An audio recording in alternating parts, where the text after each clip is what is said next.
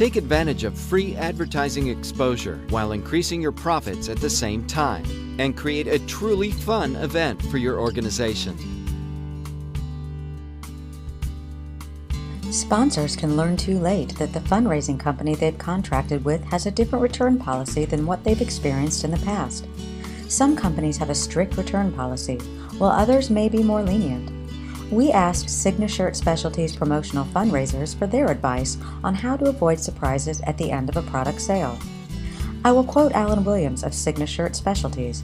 "Sometimes the finer points of a contract are lost in the fervor of making the sale or the excitement of the buyer.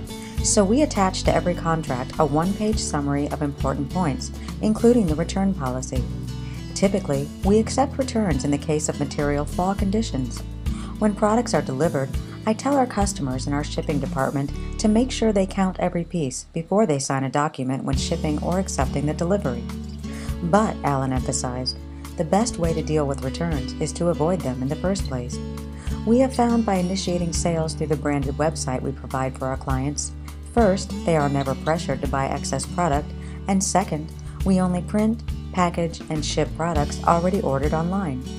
Basically, we ship according to sales, so there is no excess product for our clients to deal with. For additional information on how SIGnaShirt Specialties Promotional Fundraisers can increase your profits, simply click the video link below or view their fundraiser program in action at fundraiser.deco-craft.com.